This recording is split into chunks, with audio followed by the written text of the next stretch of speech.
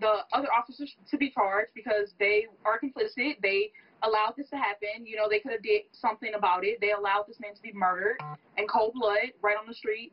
As he said, I can't breathe, many times.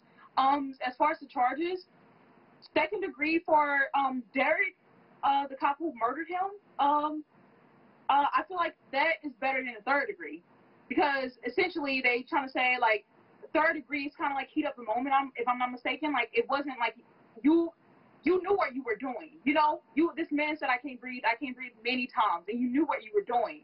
So you know, if you say if he like if you felt like, oh my God, I'm gonna kill this man, or I'm so heated right now, maybe you just need to take a step back, or you just let the other officers handle it.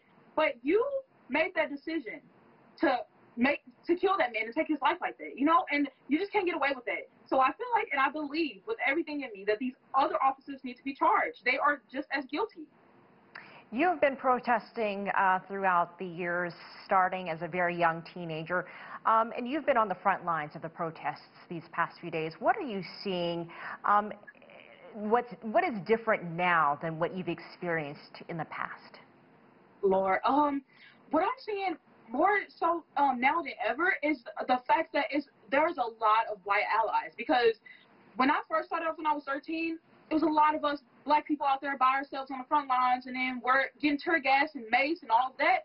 But now I'm seeing more white people out there, and they're just tired of others white people crap, you know, the racist white people, of course. But it's like now it's coming. They come to terms like, yeah, this is a problem in America, and we're gonna do something about it. We're not gonna stand by and be complicit and be involved in these stand up for. We're gonna stand up for what's right. Essentially, we're not gonna let this police brutality keep happening, and these the black people and the black activists or whatever however they identify us continue to go through these injustices in this country.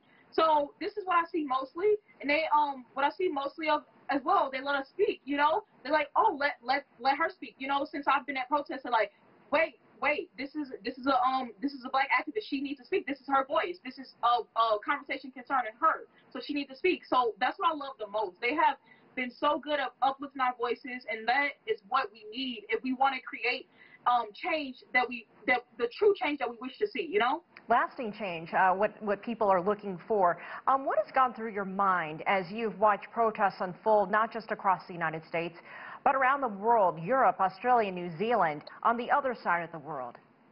Oh my God, it's sad that it took this long, but honestly, it fills me with so much gratitude, but also like sadness that it took this long for people to actually realize this is a problem amongst blacks. Like, this is a problem, like, blacks have been suffering for years and years, 400 plus years of oppression and suppression and all of that.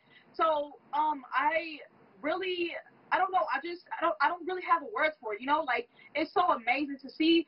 I've had people reach out to me from New Zealand and Europe and all these places, different countries or whatever, just asking me, like, what can I do? What can I do? Like, I can't donate internationally, but what can I do? You know, how can I uplift your voice? How can I uplift black voices? And that is just so amazing. And honestly, people say, oh, they shouldn't be thanked for the bare minimum, but you know, it's okay to thank each other. It's okay to. This is my ultimate goal in the end, is to be together and you know, just be together on a united front and accept peace as a norm, not the exception.